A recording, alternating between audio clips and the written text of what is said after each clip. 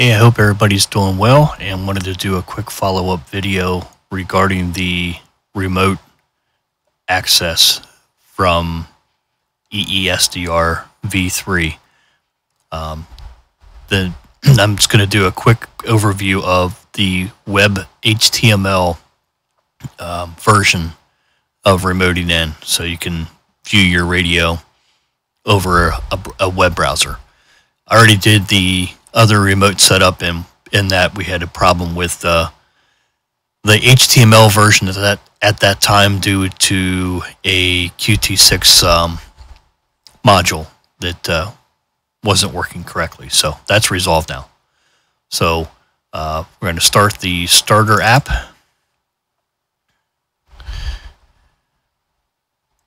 And at this point, I should be able to open up a web browser. And we're going to go to cloud.eesdr.com:5450 for the port number /auth.html. This will allow you to authenticate to the cloud authentication server. And you're going to put your credentials in here. But these are the same credentials that you used when you set up your password for the remote cloud authentication.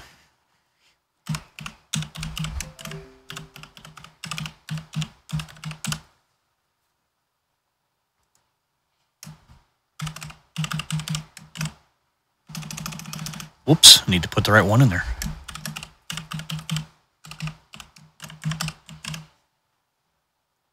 And do a login. And then hopefully, if everything looks right here. Yep, so I'm authenticated to the cloud server. The cloud server sees my remote device, and I should be able to click connect here. Should take it a second. And I should be able to hit go. And we should have radio and audio. Let me move off of this and turn this volume down some so we can kind of walk through this real quick. So currently I'm on 40 meters. Here's your volume control, your RF gain control, which I'm going to turn down. And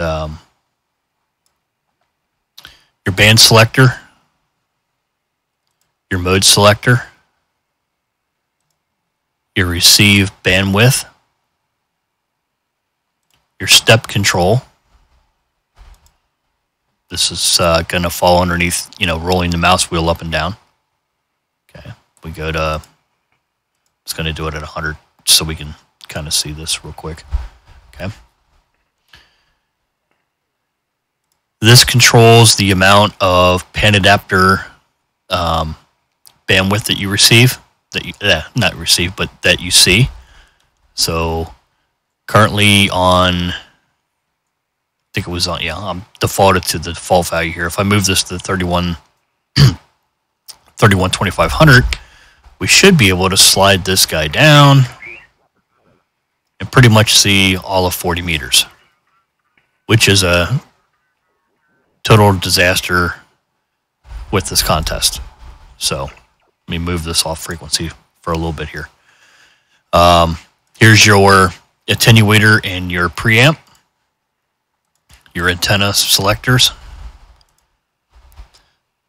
Again, remember, some of this is only going to apply, VHF1 is only going to apply to the 2DX and the Pro, where the MB1, I believe, has two individual VHF antenna inputs. So,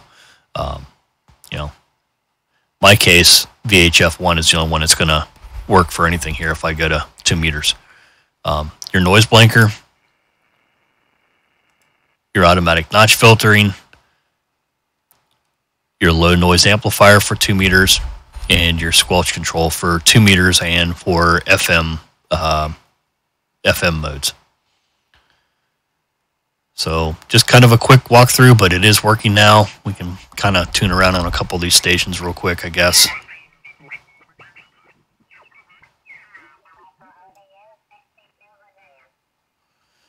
Let me turn this up a little bit.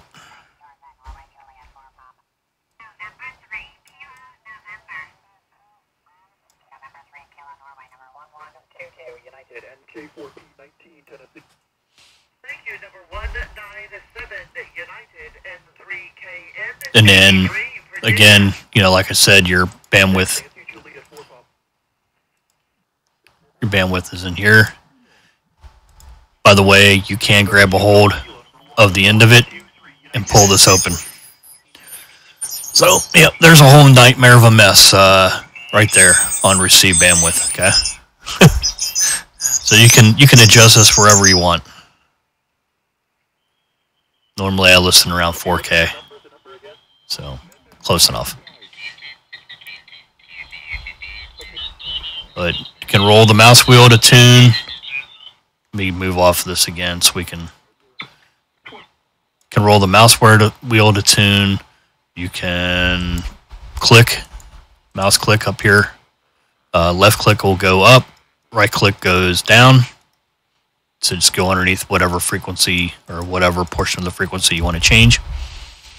And I think, hold on a second here, I'm going to find out. No, I was going to say maybe you could manually. No, you can't. You have to use a mouse. I thought maybe you might have been able to manually enter it in there, but it doesn't appear that is a possibility just yet. May not be a possibility at all. I don't know. And then down here you have your network information as far as your ping and your delays. So again, I'm going to keep it short, but that is the web-based version of this now that we actually have a display that is working with the updated, corrected Qt6 web DLL file. So again, hope everybody had a good weekend, and we'll look forward to doing another update to V3 here pretty soon. Take care.